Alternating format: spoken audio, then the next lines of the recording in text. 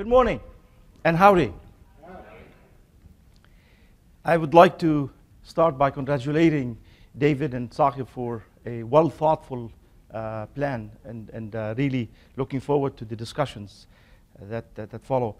And thank you for the opportunity to share with you some of the what's happening in the world of the water and energy food nexus. If I have to pick a location where the water, energy, food nexus is most relevant, it probably, out of the whole areas we could be working on, it would be Texas.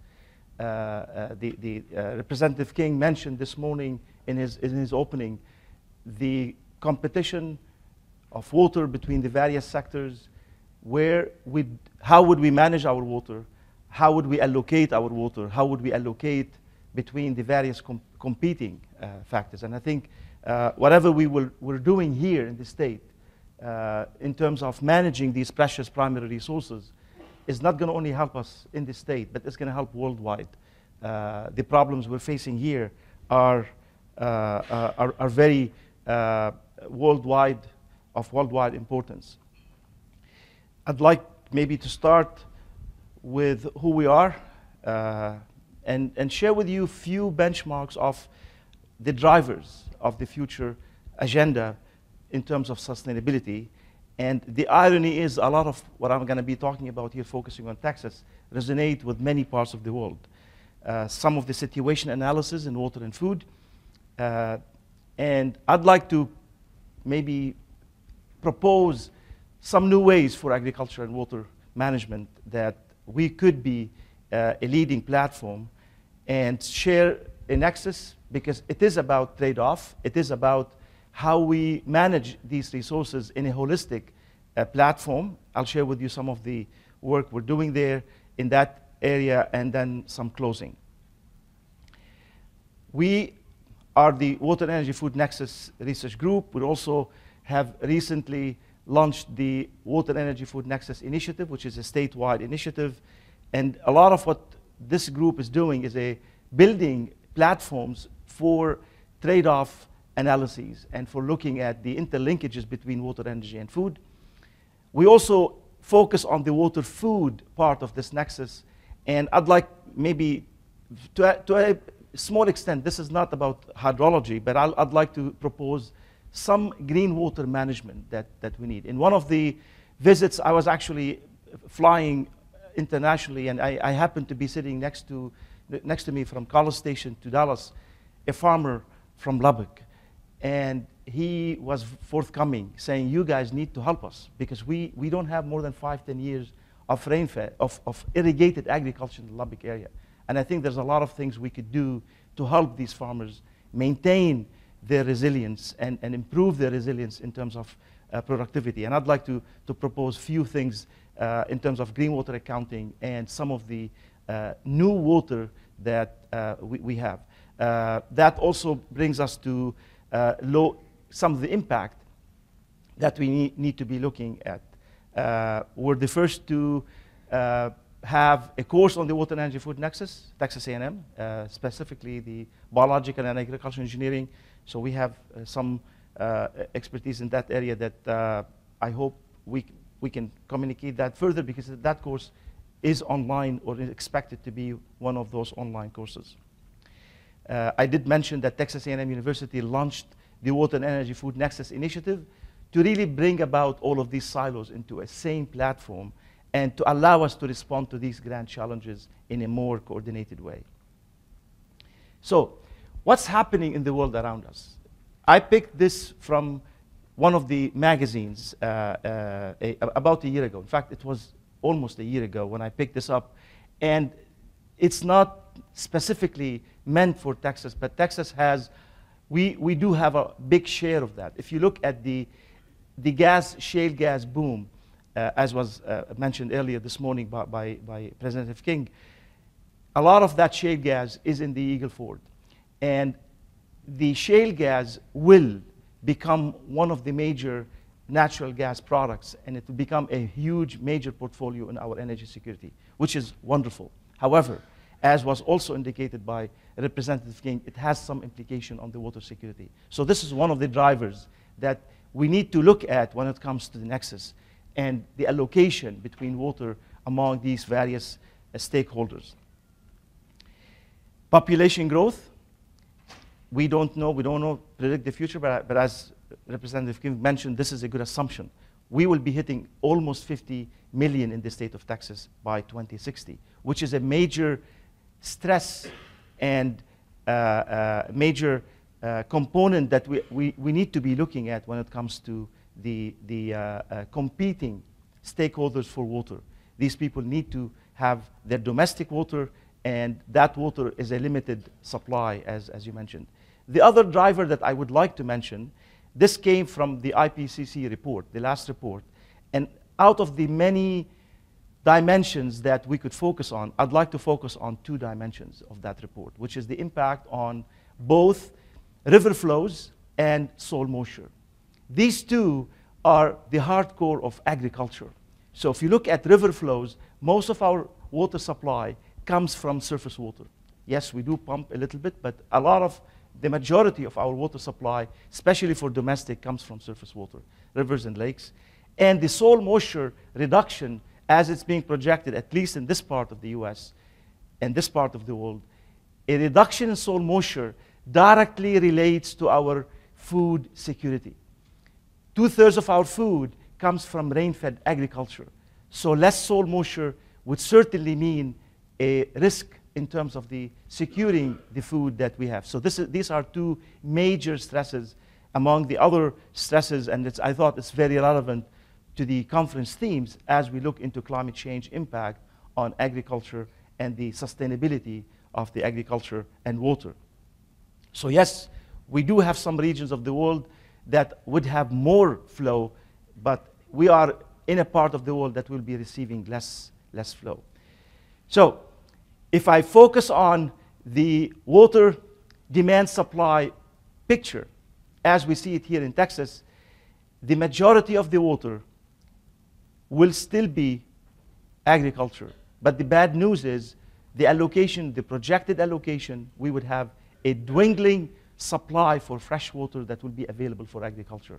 And yet our population is going to almost double, which means that we will have to almost double our food supply on a less water. The majority of the growth of the water supply that we will have will go into domestic because of the population increase. Energy, at least business as usual, will maintain that the energy use. So let me talk about energy use in 2 different occasions. One, in the electricity generation. And that's a significant amount of our water goes into electricity generation. And that's distributed throughout the state.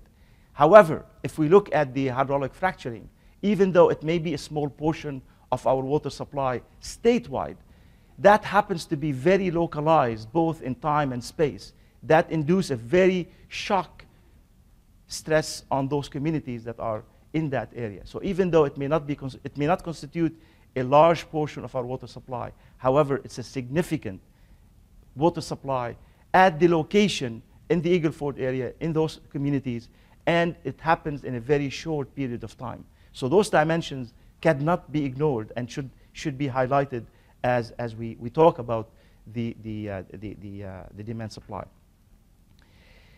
So if we put all of these together, we have a 40% projected water gap in a business as usual scenario in the state of Texas.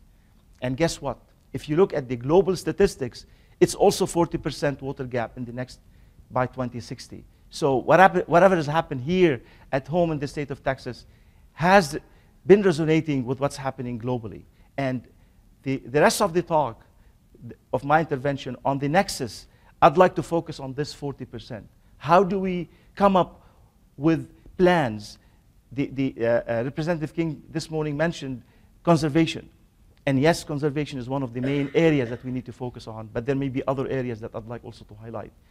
And if I'd like to mention one thing about the difference between this community, the water, food, agriculture community, who focuses on conservation as compared to the energy community that does not focus on that issue. And I think this is a very, in terms of, I mean, we had the impact survey a few years ago, surveyed over 1,000 stakeholders. And this is a very loud and clear message that while we focus on conservation and using less, the energy community does not do that.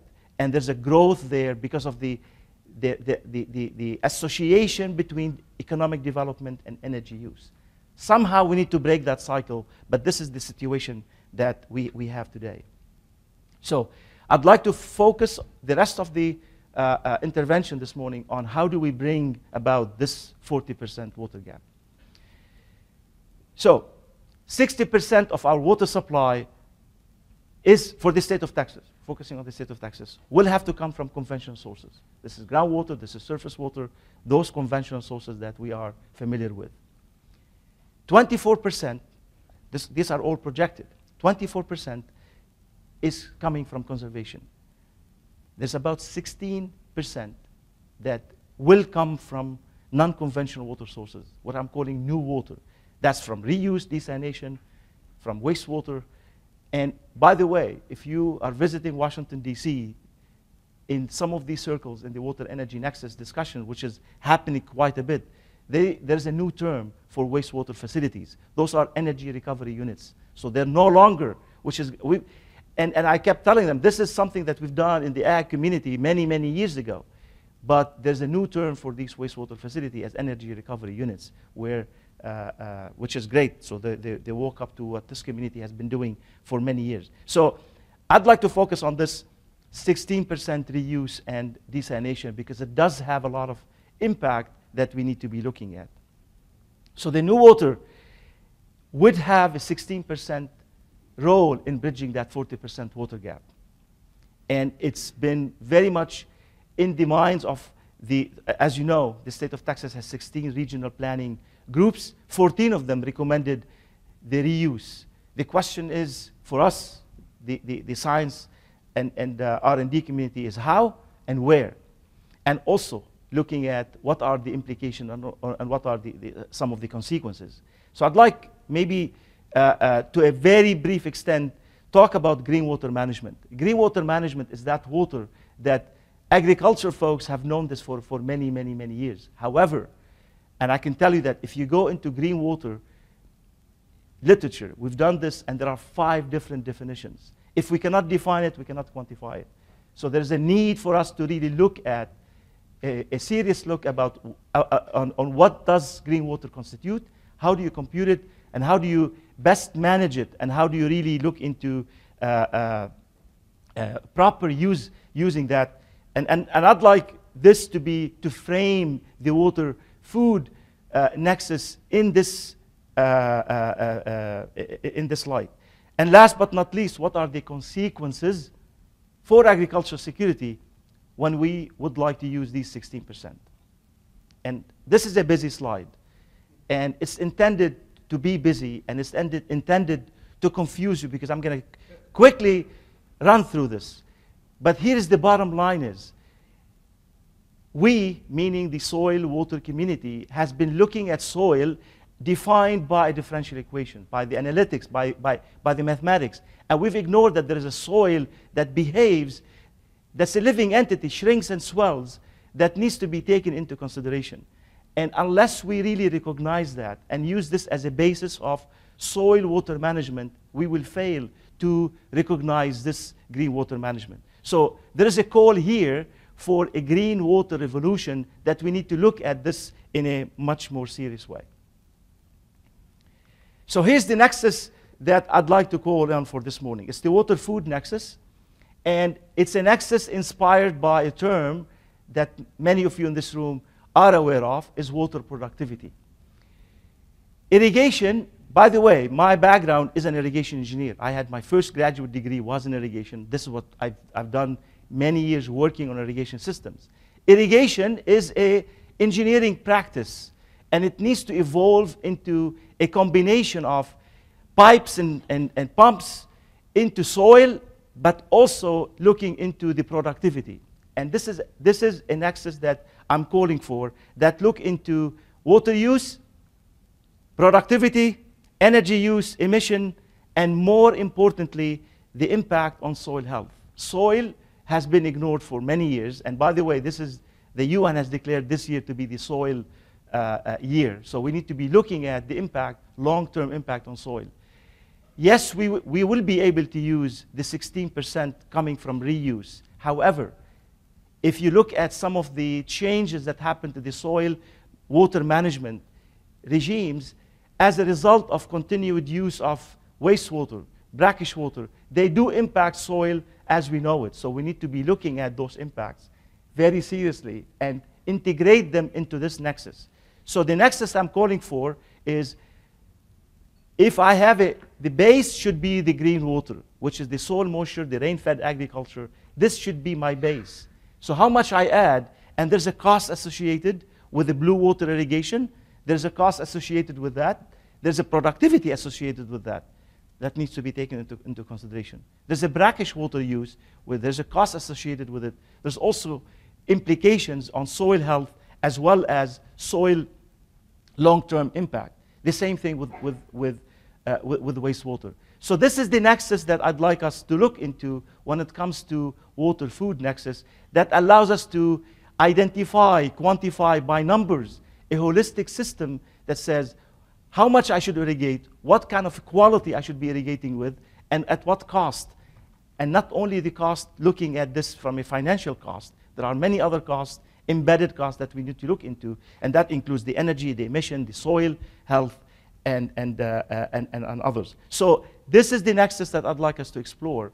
That means that whatever we have been using in terms of the irrigation and maximizing yield may not be the optimum when it comes at the system level. So we need to be looking at reassessing those issues. So there is a need for a holistic platform that takes into consideration all of these factors. And I'd like to introduce this nexus in that, from that lens, which is looking at a holistic view that allow us to quantify these interlinkages, define hotspots, and define and quantify trade-offs. There will be trade-offs among various allocations. Do I allocate for the energy sector? Do I allocate for my growing cities? Or do I allocate for the agriculture, food security? And there is a nexus that needs to be looked at. Now, we did talk earlier about trade-offs. There has to be a community-based discussions about what is more important to us as a community. And there's a whole host of factors that need to be looked at, where the analytics I described can be the catalyst for that discussion, for us to move from a conflict into a cooperation. I'd like us not to go to court to discuss these, but preemptively discuss these among the various stakeholders, including the water, the energy, the food, the climate change, and others, all come together to discuss criteria for moving forward in a more holistic way than we have done in the past. I will not have time to go through the Nexus tool platform that we've been working with, but I do invite you to do so. It's if you could read it, wefnexustool.org. Please visit that site. We've added more, and I'll mention those. We've added more utility to this tool, which I'll mention in a minute. Case studies that may be of importance is we finished a case study in food security in Qatar. Maybe I'll have a chance to show you one slide of the output. We are actually, as we speak, have been funded by the Texas Department of Transportation, looking at the hydraulic fracturing water transportation nexus in Texas, which is looking at a holistic view of the water use and the damage on road as a result of the energy exploration. We're looking at U.S.-China trade. Texas is a main, I wouldn't say main, but it's one of the exporters of beef and forage to China, and there's a trade-off there that we're exploring. I'll mention very briefly about the water. We're finishing a study on Texas water gap, looking at this as a spatial temporal analysis. We are engaged on a food security plan, Nexus inspired in the Middle East, North Africa, and we just finished a report on the Nexus implication on renewable energy, especially when it comes to off-the-grid technology. So this came from a study that we finished for Qatar. Qatar is a small country that in the Arabian Peninsula, that's looking at increasing its food production from 10% currently into 20%. And you could have the water you need by desalination, by desalinating the Gulf. However, in this study, it was the land, arable land, that is a limiting factor, which is a nexus, a study that we finished. Without looking at this holistically, you would have missed that. A very brief overview of the current water transportation energy nexus here in the Eagle Ford, where we are looking at the holistic implication of the energy exploration in the Eagle Ford. And our the sustainability index that we're using is a combination of economic, social, and environmental indicator that allow us to look at this as a package, as a holistic, and the implications are huge. The implication could be policy changes, looking at regulation and subsidy, but also technologies. Technologies that may be looking too expensive today, if we look at only cost, may be very favorable if we look at this holistically. Last but not least, consumer behavior. I was happy to hear this morning Representative King talking about the conservation.